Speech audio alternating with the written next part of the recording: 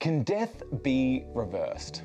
Well, that's the contention of the Easter story. That some 2,000 years ago now, after Jesus' brutal execution and his pulverized corpse being laid to rest, that God supernaturally raised Jesus from the dead. But why should you care about Jesus' resurrection?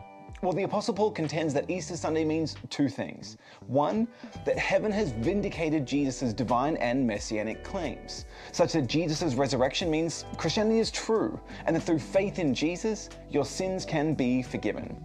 And two, that this miracle in the middle of history serves as the first fruits or foretaste for what will be true of all, such that Jesus' resurrection means that death has been demoted from a full stop to a comma in the sentence of reality, and that eternal life awaits for all who believe. Now let that sink in for a moment. Paul captures the beauty of this groundbreaking thought by recasting our ritual of burying the dead as though it's planting a perishable seed in the ground that will one day burst forth imperishable, transforming our graveyards into gardens as our grief ultimately gives way to hope. But is this just a false hope? Because for many in our skeptical age, the Easter story of Jesus' resurrection, it sounds unbelievable. Skeptics claim that either miracles are impossible or that there's never enough historical evidence to believe in one. And we've tackled those claims in another video, Can You Rationally Believe in Miracles? So what I want to do in this video is explore why historian Rodney Stark says that there is this resurrection-shaped hole in history. So let's start with the sources. For far from being some made-up story generations after Jesus, the truth is we have a wealth of early and independent sources from within a century of the Easter story. Even outside the Bible, there are non-Christian sources, Josephus, Tacitus, and Pliny the Younger, all of which mention that Christians claim that Jesus was alive, having been raised from the dead after his crucifixion. We also have the first generation of early church fathers, Clement of Rome, Polycarp, and Ignatius, at least two of which were directly taught by the apostles, and all of whom speak of the resurrection of Jesus. But by far, our best sources for the Easter story come from the apostles, with their accounts of the resurrection finding voice in New Testament books like the four Gospels, the book of Acts, Paul's letters, 1 Peter, Hebrews, and even Revelation. Now, you might be inclined to reject these sources as biased religious propaganda.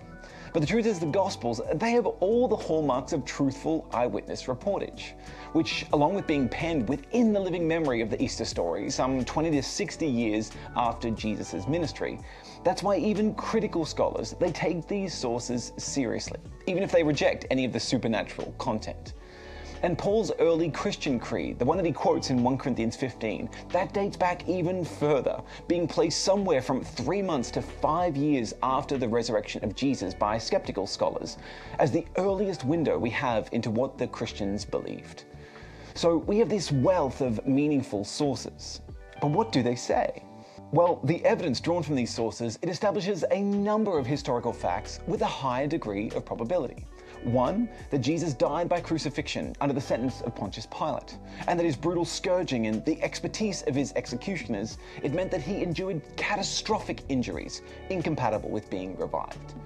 Two, that Jesus' well-known tomb was discovered empty by a bunch of his women followers on Easter Sunday, with his corpse never reported to be found by the authorities in order to quash any resurrection claims first made in Jerusalem.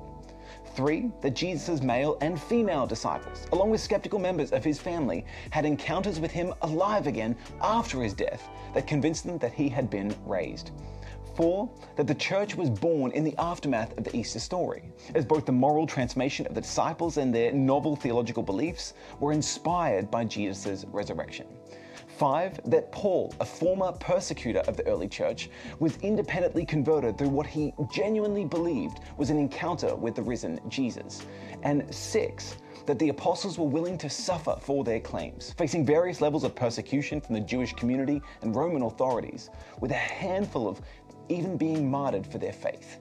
And all while being conscious that, according to their Orthodox Jewish upbringing, if they were wrong about Jesus, then they would stand condemned for blasphemy at the judgment.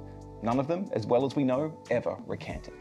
Now, those who deny Jesus' resurrection, they tend to argue that the disciples were either deceivers who stole Jesus' body and made up the Easter story, were deluded in that one or more of them hallucinated that they saw Jesus alive, or were deceived by a wounded Jesus after he revived in the tomb, or by some twin brother who appeared to them with fake scars.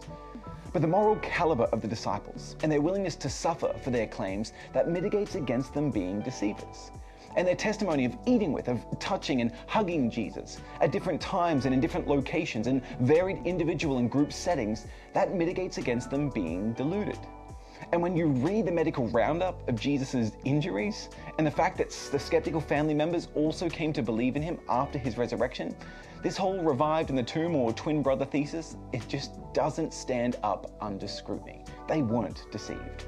And something remarkable happened. Now, some historians prefer to remain agnostic, claiming that history can't adjudicate on whether Jesus rose from the dead, precisely because its methods have to remain neutral on the question of miracles.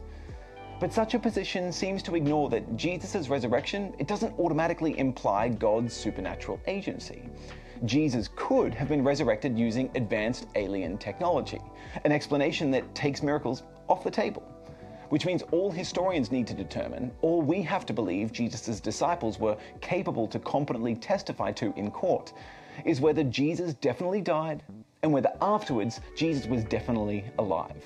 That is an historical question, and the evidence in answer to that question unmistakably points towards the affirmative. Jesus did rise from the dead. Simply put, if God exists, then miracles are possible.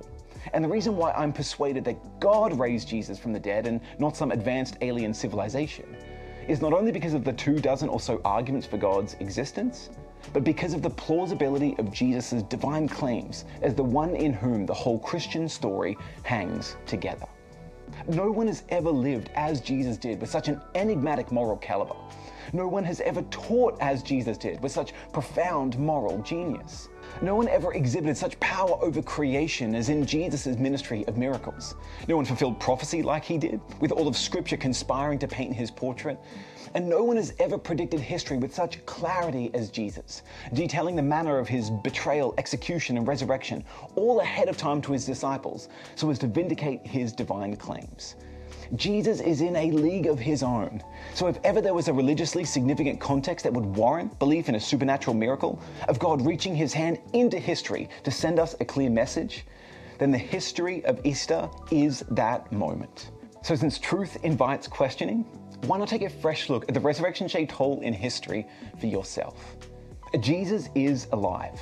And through faith in him, you too can breathe deep of this hope of new creation, the one that dawned for the disciples on that first Easter Sunday.